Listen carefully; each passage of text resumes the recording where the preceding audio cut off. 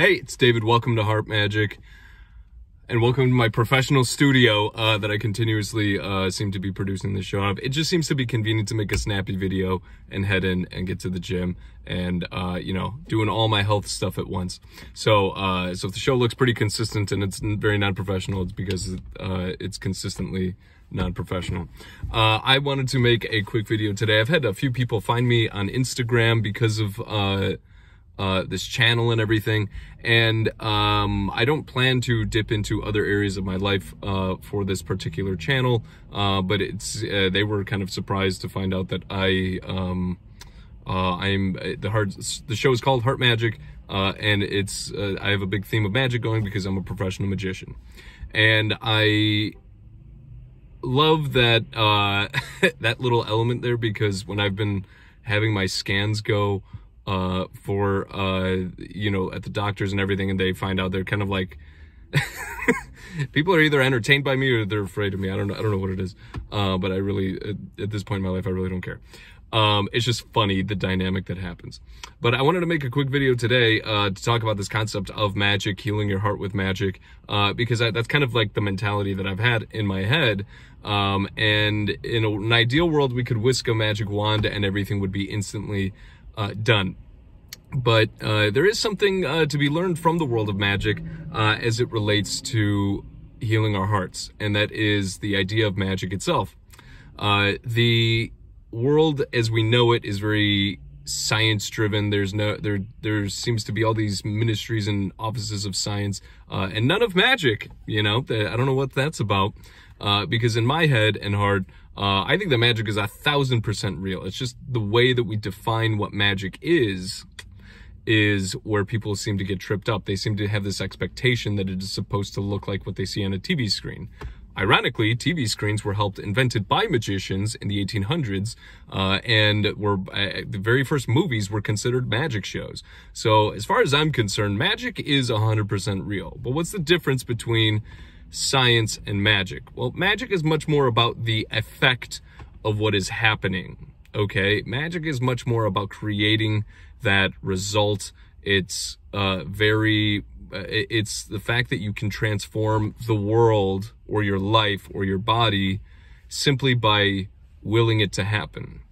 In fact, the term abracadabra literally translates to I create what I speak. So saying the words themselves can create a world around you. So if you're walking around saying, I'm sick, I'm dying, but you start to say the words, I'm healing, I'm getting better, it really does shift not just your focus, but also the trajectory of your life. So the words that you are literally saying can literally change the way that you behave and operate. The other thing that's very remarkable about this is the fact that these types of things really do impact our hearts. If we are walking around like nervous wrecks, like I have been for a long time, it literally affects your heart. So just because I am a professional magician, just because I understand some of these things, doesn't mean that I'm perfect either. What really matters ultimately is that you think like a magician. Shout out to my friend Kosha. He knows why. And to think with that mentality, which is, and there was this great thing in a magic book by a guy named Tommy Wonder called The Mind Movie. And you're basically breaking down magic into you're imagining the result that you want to create for your life first, and then you work backwards and you figure out what are the steps that I actually have to take, what is the method that creates that effect in the world. And this is a very remarkable thing for some people, because so many people are so busy trying to find solutions from other people. They don't even understand what's happening. They don't understand the effect of what's happening in the world, and therefore they can't sit there and hack the method to create a new result or figure out a new vision for themselves. So for me, my vision has been to transform my heart, to restore it to a pristine condition.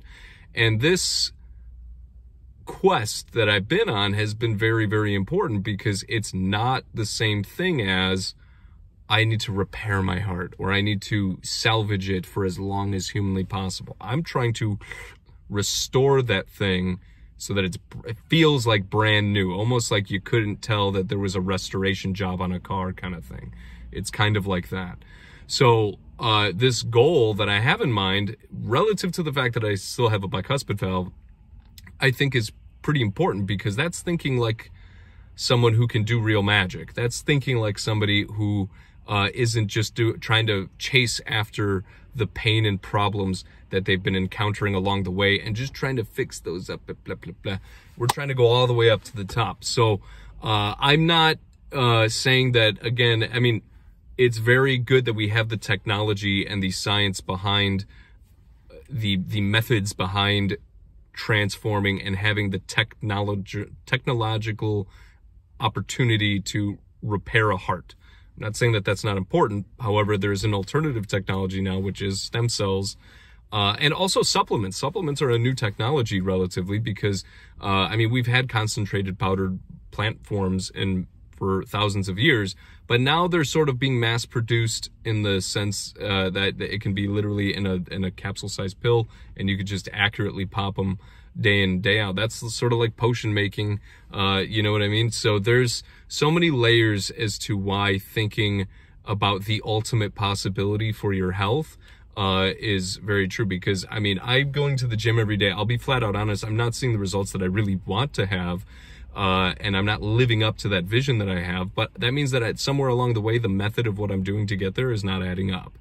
And something about my daily habits are not adding up for some reason. And so I have to be true to the honesty with that so that I can get the results that I want to get. So that's just what this quick video is about. Think more magically.